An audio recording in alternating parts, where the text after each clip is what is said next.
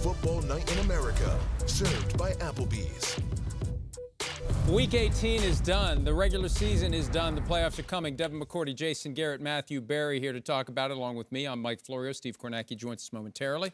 Let's start looking at some of these playoff games to play out on not just Wild Card Weekend, but it is Super Wild Card Weekend. We get the Packers and the Cowboys. Mike McCarthy, the former Packers coach, sees Green Bay come to town. Cowboys have won 16 in a row at home. Is it a dangerous game for the Cowboys, though? It's the playoffs, right? You got to live on a dangerous side. But I think the key is this Cowboys offense. At home, they've been electric. They've produced at a high level. Their defense, to me, the last couple of weeks, they've stumbled a little bit. You know, have the lead. Teams are driving down. Detroit, I know they won that game, but Detroit drove right down the field, set up and gave themselves a chance to win. I think the offense needs to come out and take over this game. Dak, first 3 possessions, go out there, score. Put the game away. Let Green Bay know, hey, we earned this home game, and we want to take advantage of it. You know, Green Bay has been playing really well lately. Their defense, the last 3 weeks, as good as they've played all year long, and I love the quarterback. But Dallas is better than Green Bay. And you made the point, the way they've won all these games in a row down there is they start fast. And they get up a couple scores, and then Micah Parsons and DeMarcus Lawrence and all these guys pin their ears back and go. So if Dallas can play that kind of a game, which is a game they played a lot of down there at AT&T Stadium, they're going to blow Green Bay out of the stadium. They might, but I think one thing that Green Bay will probably do is try to run the ball against Dallas. Heading into Week 18, the Cowboys were a bottom 5 run defense over the last month. And so Aaron Jones looked really good the last couple of weeks as well. Maybe they'll get A.J. Dillon back as well. And so try to slow down the pace of the game here. The other thing is that Dallas offensively has been pretty one-dimensional. It's okay because Dak is playing lights out, CeeDee Lamb is playing lights out, but they haven't run the ball effectively this year as well. So I think if Green Bay can slow the ball down, slow the game down, run it effectively, try to turn Dallas into just a one-dimensional offense, maybe get a turnover or two. Sure, Dallas is going to be favored, but as Devin said, it's the playoffs. Anything can happen. Sure. And Jordan Love's playing really, really well. He really is. I think the biggest risk, too, is giving into the temptation to peek down the road because you've got the Lions, the Rams lurking. You have to get the 49ers at some point. You don't want to take for granted the Green Bay Packers and just assume you show up and you win by 30 points. They're still going to have to go through each play, knock it out and get it done. And the Packers are a team that you could look at and say, this will be easy, but they've been defying that the past several weeks. And that's the thing. In the playoffs, you can't think that way. I remember being in the playoffs, Brian Flores used to always tell us, don't think about the plays and everything else. Just take it one play at a time. Because if you have a bad play, you're like, oh, my goodness, our season's going to be over. You have a good play, like, oh, we're going to go to the Super Bowl. No, just play after play. Take it one play at a time. Don't worry about what's next. Beat the Green Bay Packers. That's your #1 mission right now. Yeah, there's the old expression, don't look at the scoreboard. Nick Saban always talking about that. That gets magnified in the playoffs. Yep. Be right here, right now. Don't worry about the consequences. And if the Cowboys do that, they're going to win the game. I'll give you one other sort of dumb thing to look at here, but Brandon Aubrey, the Cowboys kicker, has been phenomenal this entire year, but had a bad game against Washington today as well. Undrafted rookie free agent in a playoff game. If the game's on the line. By the way, other side of the ball, Green Bay's kicker has struggled all year long. So I wonder if this game comes down to a field goal in the last seconds. You know, I would be nervous for both teams just again because Aubrey the first time we've seen it all year, Aubrey just looked human this week. And as we know well about the Cowboys, it may not be the kick, it may be the hold of the field goal that blows things up for Dallas to end the season. All right, the Lions hosting the first postseason game ever at Ford Field. That stadium's been open 20-plus years, but they finally get it. But be careful what you wish for. Here comes the quarterback who was your franchise guy all those years. He moves on. You root for him. He wins the Super Bowl, and now he's going to come back in and try to take your heart out and show it to you. I wonder how the fans are going to react. Like, you got to love Stafford. He put it all on the line for that organization, playing injured, some, like, crazy moments. But now he's coming back, and you're like, Stafford, don't you dare try to rain on our parade. Like, we finally got this game. But I think this Rams offense coming in, they've been clicking everywhere, running the ball with Williams, throwing the ball with Puka. I think their biggest hope for the Rams is that we can get a full-strength Cooper Kupp and really get this offense going. I think Detroit's defense has to make a statement. If you want to be a good team in the playoffs, you need to be playing well on both sides of the ball, and that means this defense has to be consistent. They have to go out there, play well in the run game, and play well in the pass game where they struggled a little bit. No doubt. You know, Stafford going back to Detroit, you can't write this stuff, right? It's a great story for the NFL. But I think the key to this game for me is the Rams possessing the ball. And it's about run, it's about play action, it's about movement. They got to keep Goff and all those guys on the sidelines and limit their opportunities. If they give them 12 possessions in a game, I think it's going to be hard for this Rams defense to slow them down. If they give them 8, because they're possessing the ball a lot and cashing in on their drives, it's going to be a different story. Yeah, to me, I think the key is which secondary shows up. Both teams have really struggled in secondary. Both teams play good run defense, but both teams have really struggled. So which passing game gets going, which secondary shows up against the passing game.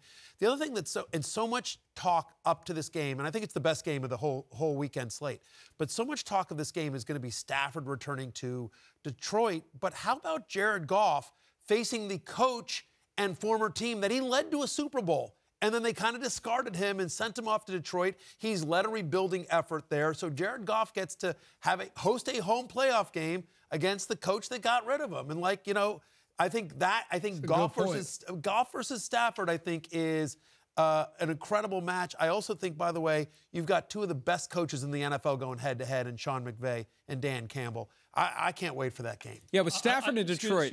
Go ahead. I love the Goff story that you bring him up. And I feel like, and you know this, guys have issues. Guys have adversity in their career, and they get calloused up a little bit. And I think Jared Goff is a different guy than he was 2 or 3 years ago. He came in with the Rams. They had some early success. Then he had some adversity. And I think he's gotten stronger and tougher as a result, and he's a better player for that team and a better leader for that team right now. With Stafford and the Lions, it was amicable. It was not amicable for Goff and the Rams. After he took him to the Super Bowl, they gave him the huge contract, and then 2 seasons later, they just threw their hands in the air. And they essentially gave up a first-round pick to offload that deal. So there is hard feelings there that are going to get lost in the whole Stafford storyline. So I think you just have to watch very carefully what everyone says this week. Sean McVay will say all the right things. Jared Goff may say all the right things, but there's going to be a lot of heat between McVay and Goff when it's time to play. So I should be looking for a Goff stare down of the Rams sideline. I'm looking for that on a touchdown. Yes, well, Goff would have to get down on his knees to stare down Sean McVay, but yes, that's how it'll go. Okay. But certainly, one last thing I'll just mention here, it will help Jared Goff a lot if Sam Laporta can play. He leaves the game. It did not look good. It did not look good, and so there's a chance that a big piece of their offense might miss this game. Yeah, some criticism is going to be coming Dan Campbell's way also. I mean, they were playing for the 2 seed. They put their guys out there, and it's football. It happens. Guys can get injured, and now they're just going to have to go forward if he can't play and make their best case to advance. All right, the Eagles, 10-1. They've lost 5 of 6. It just feels like they're falling apart. They still get in, but they are limping in unlike any team I can remember in recent years. They go to Tampa Bay to the point where a lot of people are saying, hey, Tampa Bay should be able to win this game, Devin. Yeah, I think for the Eagles, you got to try to dig deep. Jason hit it earlier. They talked about being resilient and coming back and coming after you get hit in the mouth, but we haven't seen it. But I think for this Eagles team, all right, you got to say, hey, come in Monday. We're in the playoffs, guys. Whatever else has gone on, we're here. What are we going to do now? We've seen teams sometimes not play their best ball down the stretch, not to this extent, but somehow kind of resurface, come back to life, and play well in the playoffs. And they're playing Tampa, team they beat earlier this year, so they can watch that film and say, hey, look, this is us. This is what we did against this team. Let's do this. They have to, I think, drill that home all week to try to build what I would say is some false confidence, and then hope you go in there, get off to a good start, and then that can develop into some real confidence. They've been so good. I mean, they've been the team in the NFL for me over the last year and a half. And then the last month and a half, they've just fallen off the face of the earth. And I think your point about confidence and toughness, all the character things are the issues for me. And I believe they have great character guys on their team. But they're not playing hard down in and down out. They're not fighting and competing like they need to. And you said it, limping into the playoffs, that's an understatement. Yeah. So go to the whiteboard, erase the whiteboard, go to the Etch-a-Sketch, shake it off, blank slate, come on in here. Hey, this is our season. Let's take it one day at a time in our preparation, watch all the old good film, try to get those images in your mind and go play and see what happens next Monday. One of the keys, I think, will be, can Philadelphia run the ball? Because that's been such a key to their success for much of the season, is the ability to run the ball, whether it's with Hurts or whether it's with Swift. the Buccaneers coming into Week 18 were the second best run defense over the last month. The strength of the Buccaneers defense is that defensive line. Where you attack them is in the secondary. And will they have A.J. Brown, who also left Week 18 with an injury? That would be obviously a big loss to the passing attack of Philadelphia. Their defense, the Eagles' defense, has been bad. I mean, it's been bad all year long. I mean, they before they basically gave up, they got carved up by Tyrod Taylor and the Giants in Week 18. And so Baker Mayfield, who is playing really, I think, the best football of his career, and like when you've got Mike Evans and Chris Godwin on your side, like that's going to be a tough game. That's going to be a tough game for the Eagles. I know they're favored. I would not be shocked at all if Tampa Bay wins that one. One thing I'm looking for from this Eagles defense, tackle. Yeah. Like, there's a lot to be made, talking about Desai, Matt Patricia there now. But when you watch the Eagles, it doesn't look like just this group of violent guys on defense going out there, putting shoulder pads on guys. Like, you want to go win a playoff game, start off the right way by going and laying a hit on guys. And I want to see how they start the game defensively. Interesting angle to this. It's the last game of Super Wildcard Weekend. So entering the game, the Eagles will know where they go if they win, whether it's San Francisco, Dallas, or Detroit. And I think it's a different mindset. If you know, hey, if we win, we're going to San Francisco, you may have some guys thinking, I'd just as soon not go to San Francisco. And that's happened in the past, where we know the end of the road is here. We don't even get to the point to end the road there. You may have some guys who feel that way. And it just feels like right now, Coach, the locker room is just kind of wobbly and they don't have faith. And A.J. Brown has a team meeting and says you got to believe in the coaching staff, which implies they aren't believing in the coaching staff. They just got a lot to do to get these guys refocused quickly. Yeah, I'd like to think that thought that you were talking about is a subliminal thought. It might be there, but I don't think anybody has that in the forefront of our mind. Oh, we can't go beat San Francisco, so let's not play our best. They don't need to say it. Yeah, they know. Yeah, they're going to play their best regardless. The biggest thing for them is, we're talking about one play at a time. They have to have a short memory. Somehow they have to get this last month and a half out of their minds and kind of restart. And to me, it comes back to a guy like Jalen Hurts. Line one with Jalen Hurts is he's a fantastic leader. Guys play for him. So he's got to emerge on this team and kind of grab it and say, let's go. We're sitting right here. We got a great opportunity. And to Matthew's point, when they played their best, they run the football. The strength of the team are those five guys up front. Wear them out. Run the ball. Take some pressure off the quarterback. Create some one-on-ones outside. That's when they play their best offensive football. They just keep looking worse, not better. And the harder they try to get out of it, it seems like the harder it is for it to happen. All right, the Buccaneers emerged from a quagmire in the NFC South. The AFC South was jumbled as well. Steve Kornacki, show us how it played out for the Texans to emerge as the champs. Yeah, Mike. I mean, it looked pretty clear-cut about 6 weeks ago, and it looked like it was not going to be the Houston Texans to get that 4 seed to win the AFC South and to get the home game. In fact, take you back right here. This is right after the Texans. This is 6 weeks ago. They had just lost to the Jags. They were 2 games behind in the AFC South, and their chances of even making the playoffs, according to our PFF model, were just 34% then.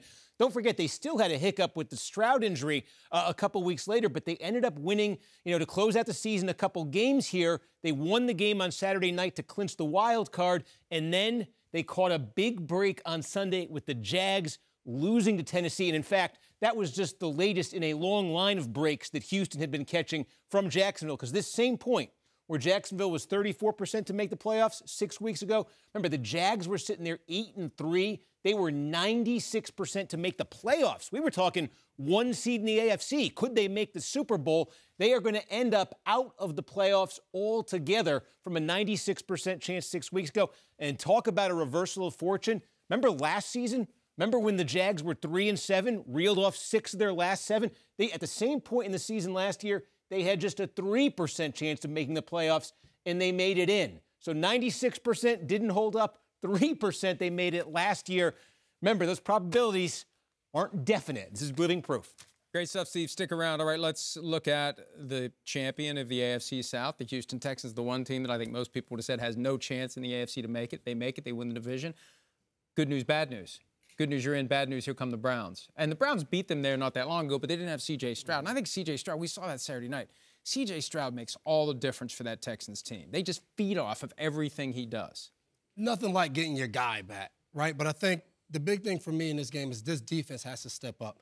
with or without C.J. Stroud, when you take the field as a defense, you got to show up. C.J. Stroud's not coming to help you play defense. And the last time they played this team, Amari Cooper over 200 yards, Joe Flacco threw the ball all over the field. They have Will Anderson, who played with a bum ankle last week. Grenard missed the game. So those are two of your better guys rushing the passer. Jerry Hughes got banged up in the game as well. So they have to get that together because Cleveland has showed they are very willing to let Flacco drop back 40 times, throw the ball. So I think this Houston Texans team, it's been a great story, but if they want to continue this Cinderella story, this defense needs to step up and make plays against Cleveland. And not only in the passing game, but in the running game. You know, Jonathan Taylor for the Colts ran wild the other night. So they've been vulnerable in both areas. And for me, Cleveland needs to run the ball more, take some pressure off of Flacco. As good as he's been, sometimes he's putting the ball in harm's way. So if they can get a more balanced formula, control the line of scrimmage, run the football, all those play-action passes come alive. And now Amari Cooper is by himself out there, and it's going to be a tough combination for them. I like Cleveland in the game. Yeah, look, I think this is a fascinating matchup, right? So you've got, to me, the two most deserving Coaches of the Year candidates in Kevin Stefanski and DeMeco Ryans, right? You've got two great stories in C.J. Stroud, the rookie who's played out of his mind, and Joe Flacco, who's been among the hottest quarterbacks in the NFL over the last 6 weeks, off of his couch 2 months ago, right? So you've got both these guys. I think that the way that the Texans win this game is obviously on the arm of C.J. Stroud. I'm with you, Devin. The defense is going to step up because you know Cleveland's defense will be there as well. Yeah. But if they can stop Amari Cooper, there's not a lot else on that offense. They've found something with Njoku, obviously, and you've got some Elijah Moore there. But really, like it's been Joe Flacco throwing the ball 40 times, and a lot of it going to Amari Cooper and David Njoku. Because if you can stop at least one of them and get to Flacco, who's not that mobile, if Will Anderson and that line can create pressure, then I think they've got a chance. The other thing I'll just say here is that people have been counting out the Texans all year long. They'll count them out in this game as well. And so it is clear that that entire team has bought into DeMeco Ryans as well. And he'll have them fired up. I think it's going to be a great game. Yeah. I think the fact that the Browns beat them the last time around actually is going to work against the Browns. It's going to make it a little bit harder. And at some point, we've seen the backup quarterbacks turn into a pumpkin. And I just wonder where the edge is, Coach. Joe Flacco, yes, he's getting more comfortable as he plays more games, but with each game, there's more film. And DeMeco Ryans and the defensive coaching staff can figure out how to confound him, maybe bait him into making a bad throw. And all it takes is one big moment, and the whole momentum is swung. Yeah, which is why I go back to don't make it all about Joe Flacco. Make it about your defense, one of the best defenses in the league. Put Houston's offense in bad situations. Don't turn the ball over. Run it and take your shots and be a little bit more measured. If they throw it 40 times a game, it becomes a little bit of a high wire act. They can be more balanced and beat this team. Yeah, they do not want to get into a shootout with Houston. I agree with you, Coach. Well, those two teams are in the playoffs, along with 12 others. The Patriots, for the second straight year, are not, and there is an air of inevitability at this point. It's been a talking point for so long. There's been no clear indication from New England, or no indication at all that it's going to be anything other than a parting. It just feels like it's a matter of which day this week we're going to find out that Bill Belichick and Robert Kraft are moving on after 24 years together. Yeah, and if that is the case, we were sitting in the viewing room, and Jason and Cris, they asked me, what are one of your most memorable moments with Coach Belichick? And I think one of the things he doesn't get credit for, we always talk about how hard he is on teams. We talked about you win games. He comes in with not the highlights. We watch the lowlights. He tells us all the things we did bad. But I remember back in my second year where I was struggling, it seemed like every time I did an interview, they were telling me all the bad plays I had, all those things. And I remember after we played Miami at the end of the season, Bill comes in the squad meeting room in front of the whole team, and he says, Devin, I don't care what anybody says about you. I'll take you on this team on any given Sunday. And what I loved about him was anytime he said something like that about a player, it wasn't coming up to the guy in the lunch line or something like that. It was in the squad meeting to let that guy know how he felt about him in front of the entire team and coaching staff. That's the type of coach he was. Not just a hard, coach every day of the week and willing you to win. He was also a guy that understood how hard players work, and when they earned his respect, he wanted them to know. Yeah, he's the ultimate ball guy. I mean, he's old school as old school is, and you see that in everything he does. How he coaches the team, how he talks about football, how he makes it about everybody else. It's not about individuals, it's about team, all that kind of stuff. And even though these last few years haven't been great, this last year being pretty miserable up there in New England, when you look at the body of work, it's rare. and I'm not even talking about the NFL. You could put this in any league at any level. What they did up there and the collaboration between Belichick and Brady is one of the great combinations we've ever seen in sports. And it's been a model franchise forever. He's the guy that has everything to do with creating that. So I still think he wants to coach football. So if it's not New England, it's going to be somewhere. Yeah, listen, I'm still shocked by this. It feels like you're right. Like just all the tea leaves feel to seem that there's going to be a parting of the ways here. I'm just still shocked a bit because I agree with you, Coach. Like if ever there was a coach of a professional sports franchise that should be able to say, like, here's how and when I'd like to go out, it's Bill Belichick. And so the fact that he's maybe getting a little bit of a push or that there's some friction there is just shocking to me.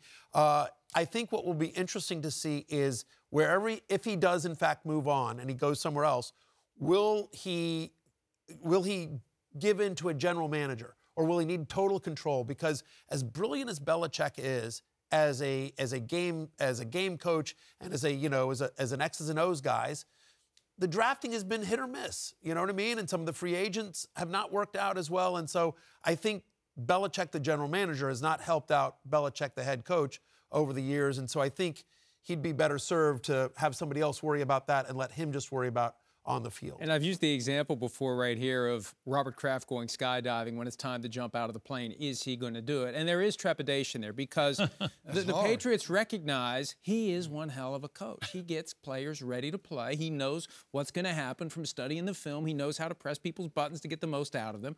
But it's the other things, the ways that they think, maybe the evolution of the game has, because he knows his way, he's doing it his way, they see other techniques, other strategies, and they think, well, maybe we need to modernize what we're doing. But he could go somewhere else, and it could all fall together, and he could be as successful with a new team coach as Tom Brady was when he left. Yeah, and sometimes it's just time to start over. 24 years is a long time. 24 years in the NFL is a lifetime. And you want a new energy in a building. Bill Belichick probably wants a new energy too, and get a new opportunity, clean that slate, build it from scratch, how he's done it. Nobody's more qualified or capable of doing that than he is. And again, at approaching 72 years old, he wants to coach football. What I know about him is he loves all the little stuff that a lot of people get tired of. Practicing, watching the tape, evaluating the players, all that stuff. I think he still embraces it. So he's still got a lot of juice. It'll be fun to see what happens. Devin, if you could choose one franchise for him to go to that isn't the Patriots, where would you choose? I'm choosing where I think the best quarterback is, so I would say the Chargers. I think him with a quarterback that's ready to win. As great as Tom Brady was as a player, Tom will tell you, like, the things that Bill would tell you that were going to happen in the game. I think one of the greatest scenes is him and Bill sitting down watching Ed read, like those discussions of what Ed's thinking, how the defense is going to attack.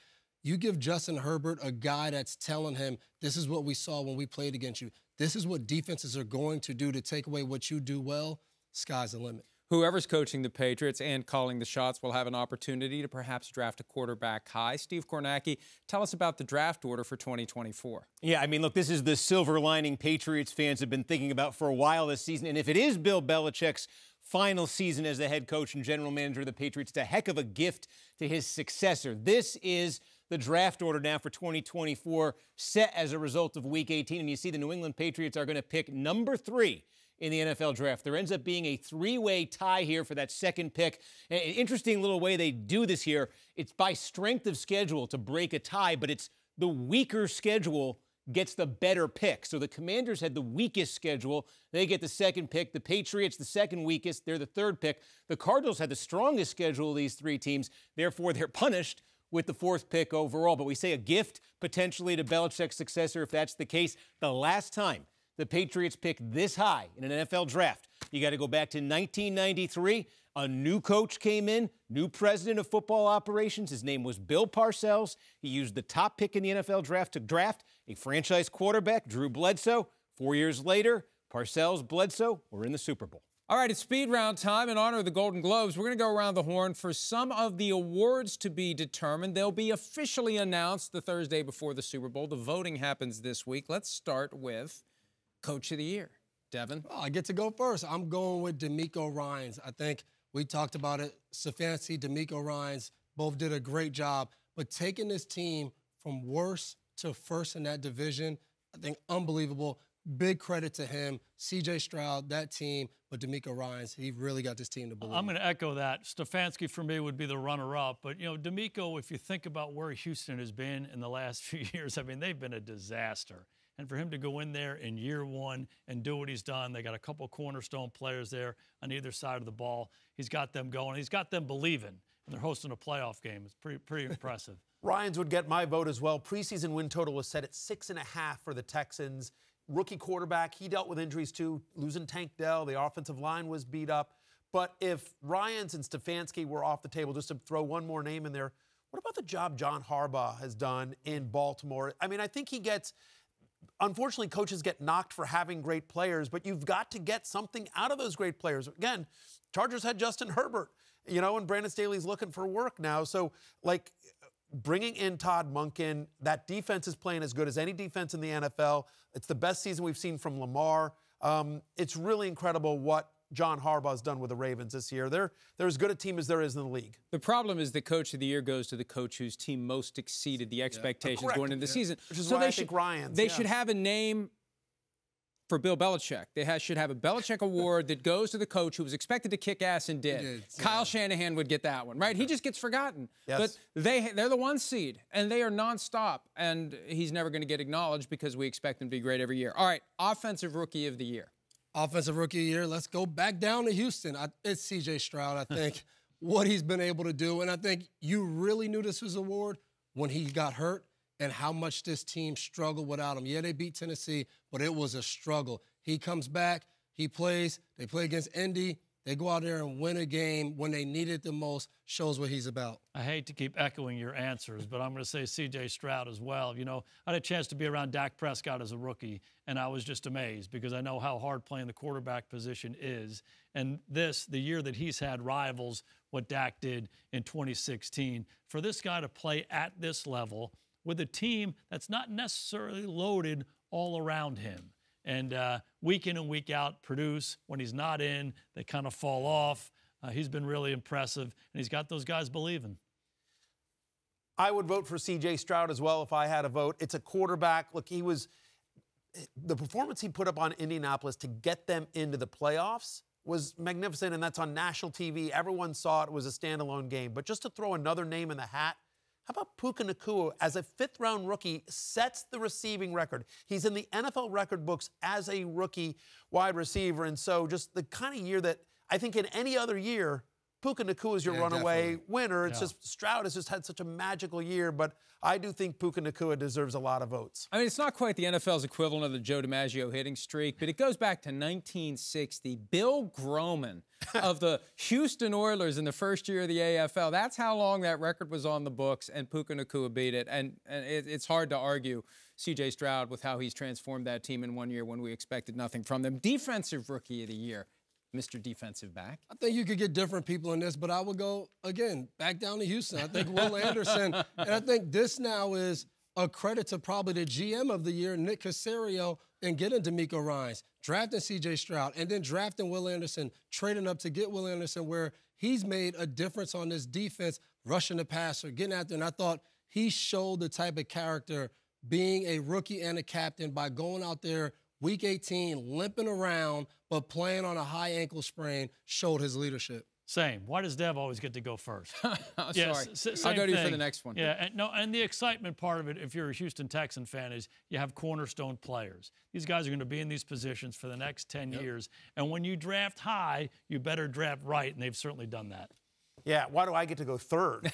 But I would have said Will Anderson as well. But again, just to put another name in there, I think Jalen Carter of Philadelphia. It's been a tough year for the Eagles defense, but one of their bright spots has been Jalen Carter, who's just had an unbelievable year, and I think he's going to get a lot of votes as well. Carter faded down the stretch. Kobe Turner of the Rams, nose tackle, he really came on late. A lot of sacks. Hard to get sacks when you're an interior defensive lineman. He got a lot of them down the stretch. Devin Witherspoon, also from the Seahawks, made some noise this year. All right, Coach, you get to go first. You're going to go second. All right. Comeback Player of the Year.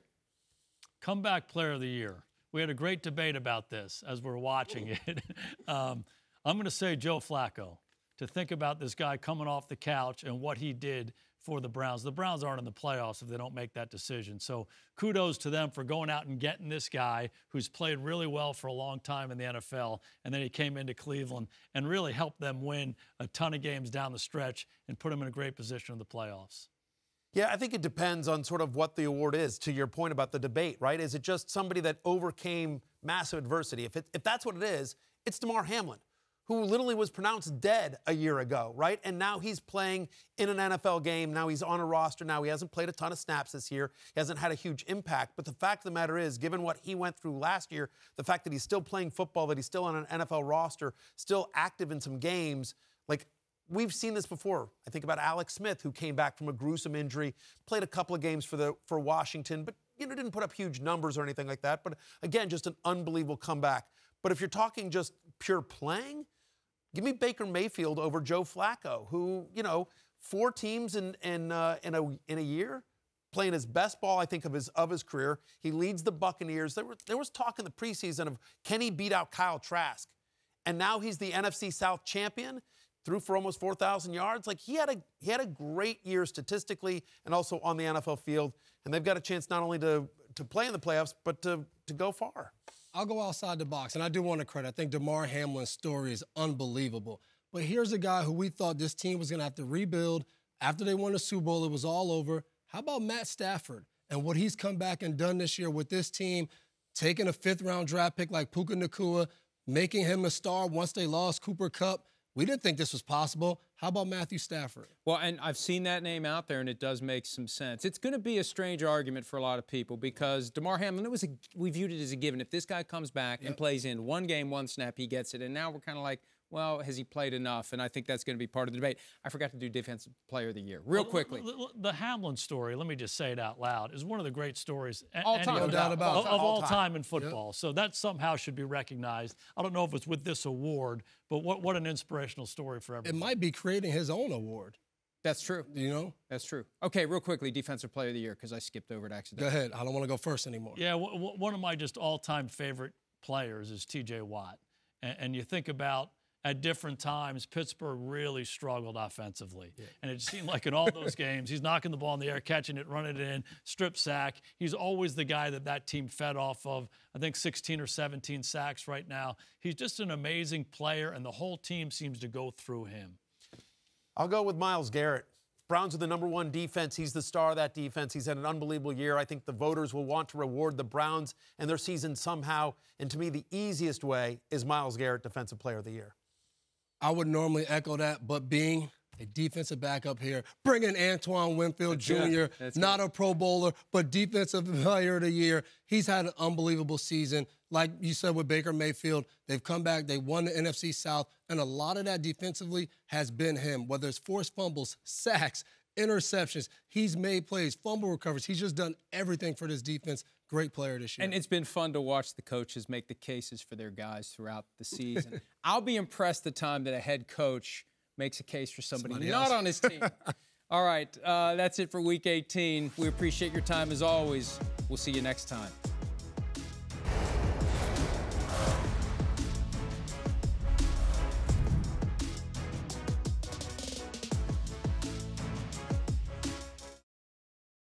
Hi, I'm Mike Tirico, and thanks for watching.